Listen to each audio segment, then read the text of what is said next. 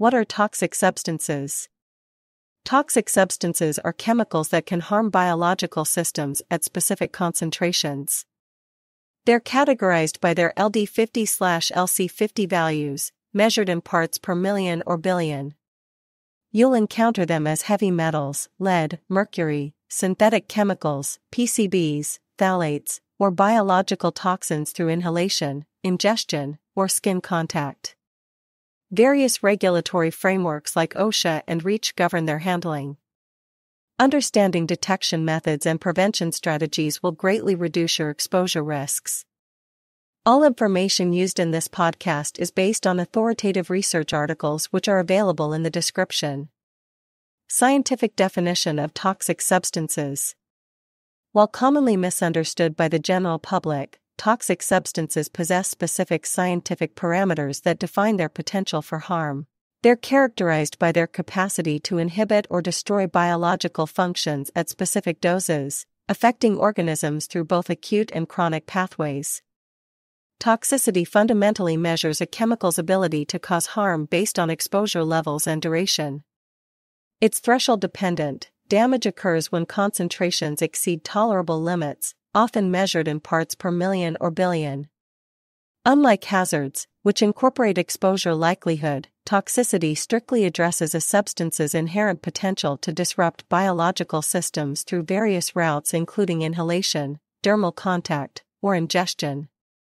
Legal classifications and regulatory systems. Because toxic substances pose significant health and environmental risks, legal frameworks worldwide have established systematic classification and regulatory infrastructures to control their management.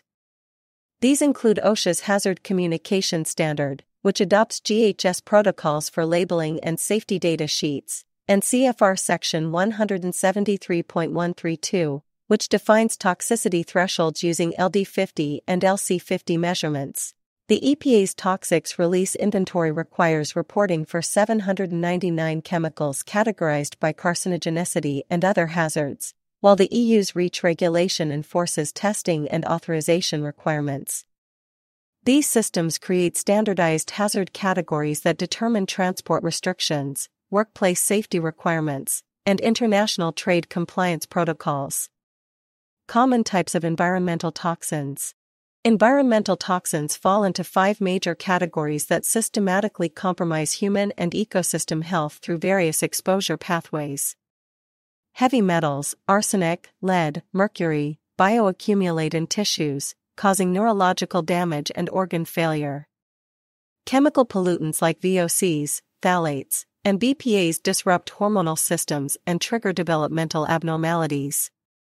Environmental compounds including PCBs and PFAs persist in ecosystems for decades, interfering with critical physiological functions. Biological toxins encompass pathogens, molds, and venoms that cause acute or chronic disease. Radiological toxins such as radon and uranium emit ionizing radiation, damaging cellular DNA and increasing cancer risk. Health impacts of exposure to toxic materials. The health impacts of exposure to toxic materials manifest through dual temporal frameworks, acute and chronic pathways. Acute exposure typically causes immediate reactions, skin irritation, headaches, or breathing difficulties, while chronic exposure leads to cancer, organ damage, or immune suppression. You'll face varying risks depending on exposure routes. Inhalation affects respiratory systems, dermal contact enables toxin absorption, and ingestion introduces poisons directly to your digestive tract. Vulnerability differs across populations. Children's developing organs and higher breathing rates increase susceptibility, while pregnant individuals risk fetal harm. Your occupation may also elevate exposure risk, particularly in mining, laboratory, or industrial settings. Detection and measurement methods. Detecting toxic substances requires sophisticated analytical techniques that span multiple methodological domains. You'll find chromatographic methods like GCMS offering detection limits in low ppb ranges, while SPME techniques achieve sensitivity at 2ing/G in soil samples. Optical sensing technologies utilize light-matter interactions through fiber optic sensors and nanomaterial-based platforms for real-time monitoring. Gold nanoprobes provide visual detection through colorimetric shifts. For biological assessment, both in vivo and in vitro bioassays evaluate toxicity through organism responses or cellular systems. Environmental sampling often employs pre-concentration methods like purge-entrap or solid-phase extraction to enhance detection capabilities before analysis. Prevention and control strategies.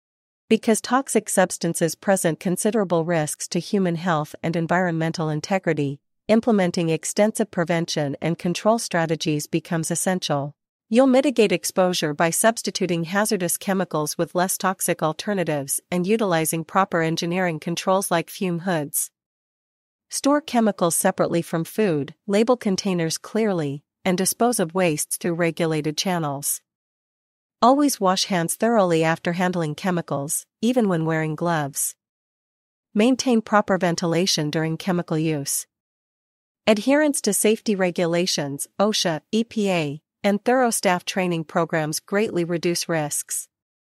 Community education initiatives and regulatory reforms further enhance protection against toxic substance hazards. To conclude, you've now familiarized yourself with toxic substances' scientific definitions, regulatory frameworks, and common environmental forms. You'll encounter these hazardous materials in various concentrations that can induce acute or chronic health effects. Current analytical methods can detect toxins at parts per billion levels. Implementation of engineering controls, substitution strategies, and proper disposal protocols remains essential for minimizing your exposure to these biochemically disruptive compounds. I would like to thank you for watching and listening. From me, Jenny Newton, take care, and see you in the next episode. Goodbye.